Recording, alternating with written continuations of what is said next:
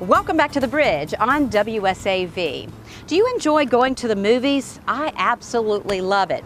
And if you're like me, well, you probably stick around until the very end and make sure that you've seen all those last-minute clips. You know what I'm talking about, the ones after the credits.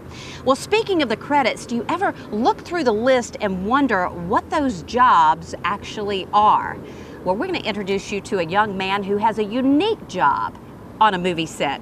He takes still photos of moving pictures. Seth Johnson grew up around cameras. My grandfather was actually a photographer and he worked for the Navy. He was a Navy press photographer.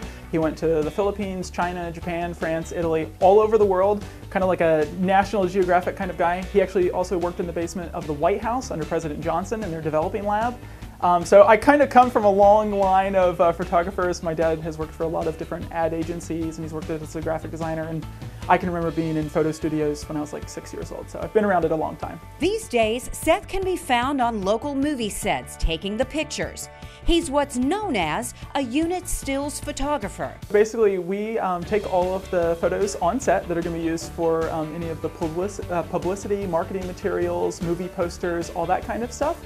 So basically anything that's not going to be kind of that principal photography that's going to be your main cameras. We're doing all the images of the crew, the cast, and stuff that's going to go out and be seen. Sometimes I go in with a checklist. Sometimes it's very, very specific, like certain actors, they only want you to take a photo of them maybe just standing, but not with like a prop weapon, because they would use that, for example, on one of their larger films. Most of my work, it doesn't get seen for a very long time. So normally it'll be like 2 years out when those images will finally see the light of day. Seth has worked with some of the biggest stars in Hollywood. It's something most of us only dream of. So what is that first moment like? I definitely will introduce myself to them at the beginning of whatever is going to be the first day that they're on or the first day that we meet. I definitely am going to introduce myself, say, hey, I'm the still photographer. Let me know if there's anything that bothers you, because sometimes they only want to be shot during rehearsals. Sometimes they only want to be shot during the live takes. Sometimes you'll be in a really tight space, and so there won't really be much of an opportunity for me to get in there. So a lot of times they'll hold, and I'll be able to walk in and take some shots real quick and then get out of the way. But most of the time it's kind of fly on the wall. Most of the time I'm just kind of quietly observing and just making sure that I'm getting those key images. Working on movie sets alongside movie stars is definitely exciting. But for Seth, his work is even more meaningful because he gets to do it right here at home. I think it's super important, and I'm always really happy to do it and have the chance and the opportunity to help grow our industry here in Savannah. We're definitely kind of a growing film industry, a budding film industry here. And yeah, I think it's huge. Savannah has a lot to offer. We have the downtown area, which can be contemporary, location. I've seen it be New York, I've seen it be Los Angeles, I've seen it as Texas.